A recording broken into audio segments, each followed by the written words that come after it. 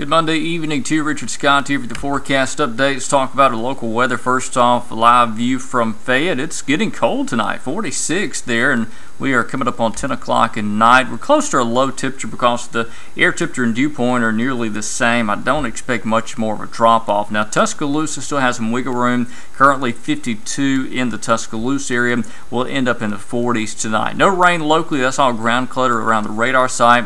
We got 48 in Hadyville, Gadsden 48, Sylacauga 51, as well as Demopolis, and got some rain north of the state. That will stay north of us for tonight. Clouds will increase tomorrow during the day, becoming partly cloudy.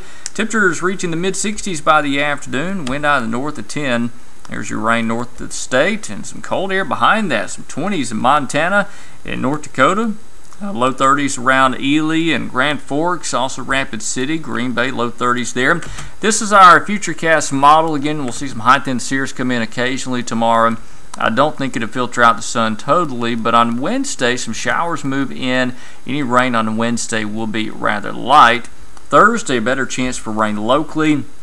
I don't expect it to rain all day on Thursday, but some light rain certainly at times. In terms of rain amounts, pretty light totals here locally.